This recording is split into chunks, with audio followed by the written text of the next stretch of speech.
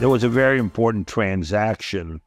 that our firm participated in where we were involved in the development and as well as purchase and sale of the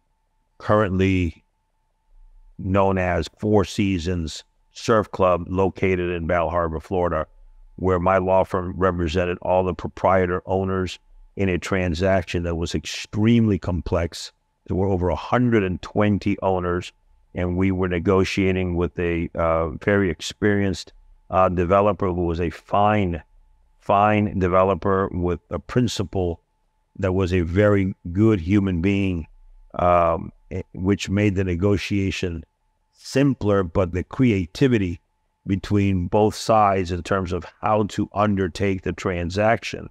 to provide the best return for the ownership group, as well as a future relationship between the selling ownership group and the new developer and the new